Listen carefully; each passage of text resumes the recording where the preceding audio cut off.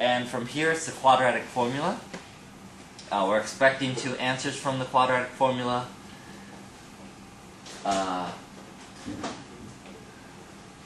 This problem gets x is equal to 0.084 or minus 4.92. Well, it can't be the second one because that's going to be giving me negative concentrations. That just wouldn't make sense. So it's got to be the positive value.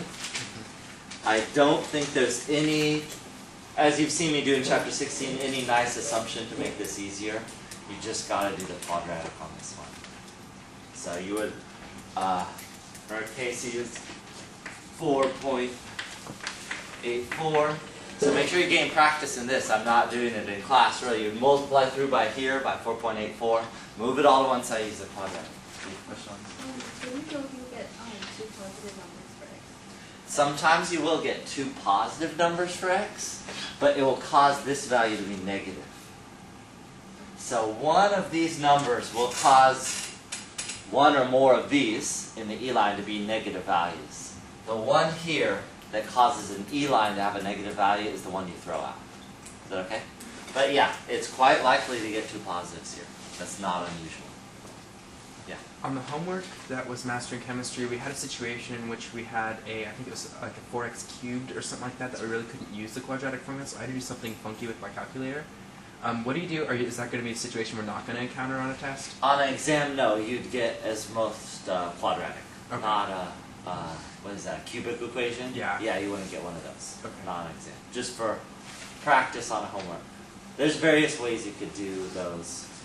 The easiest way, I think, is an iteration. You just keep plugging in. You get a value out, you re-plug it in, keep on going, so on and so forth.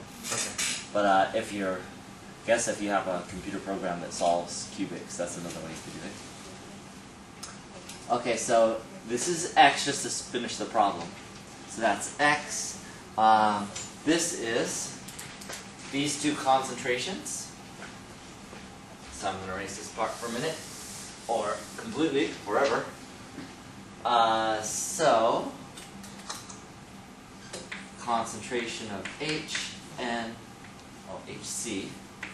ONH2 is going to be the 0.0861 minus 0.084, and then the concentration of NH3 is going to equal the concentration of CO, which is equal to X, which is equal to 0.084. And then the other value is 171. Oh no. What is the difference between those two?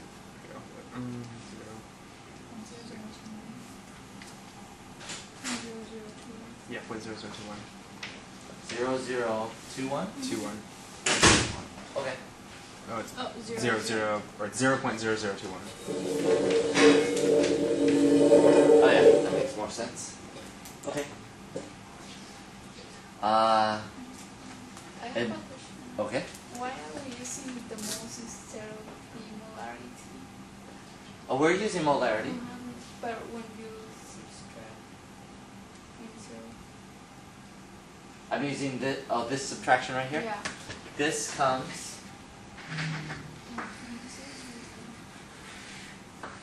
from that right there. That equation. So this is all in molarity. Or moles per. And why not like 0.0861 over 2.16?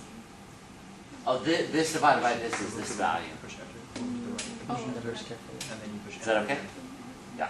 So we have to use the molarity when we are trying to figure out the concentrations of every single. When I use the ice table, I always use molarity. moles. It goes back and forth. Like in this question, it actually does use molarity. Another question, use moles. That will usually work in chapter 15. It just won't work later. So that's why I encourage you just use molarity, it's easier. But if you want to go back and forth, that's up to you. But we're And that gonna- would be considered correct on the But we're exam. gonna get a different answer. from them. You shouldn't. You have to multiply through by the volume again.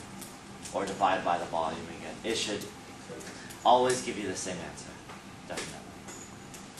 So, if you find one, we can look at it. Yeah. When I did some little problems and I was checking for the x into KC, Yeah. I got like sometimes I got like 5 around the 5 difference from KC. What do you mean 5 difference? Okay, when you plug in x into the whole equation, it's supposed to equal like 4.4. Oh yeah, uh-huh. Instead I got like sometimes I'll get like 0.5 difference, or like when you have bigger numbers I'll get 5 difference, rounding difference. There will probably be some rounding error. You're plugging this x back into the KC equation. This x right here. Back into KC, sometimes you don't get this number exactly. It should be, depending on how many digits, so this is 2 sig figs. So then I'll only get 2 sig fig answers here. So I could get like 4.9 or 4.7. That would be unusual. If I carried off more sig figs here, then I get more sig figs here. So it just depends how many sig figs you find here. It also depends if you make an assumption while doing this. We didn't in this problem, I just wrote it down from what the text said. Is that okay? But you could get some difference. If it's significantly different, there's probably a mistake that was made somewhere. Yeah. If the difference is more than the sig figs you have, like 2 here, if it's more than the second place, like if you got 6, that'd be bad. Yeah. Okay? So what do they want us to do? Convert it to pressure now? Yeah, in this case, what they want you to do is add all these values at equilibrium, and then you're going to use, where's my chalk? There. You're going to use the equation P equals CRT. So you're going to, C is going to be the sum of all these values, so goes into there. R is your ideal gas law constant. T is given, it's 400 Kelvin. And so when you solve this, they get 5.58 atmospheres for people.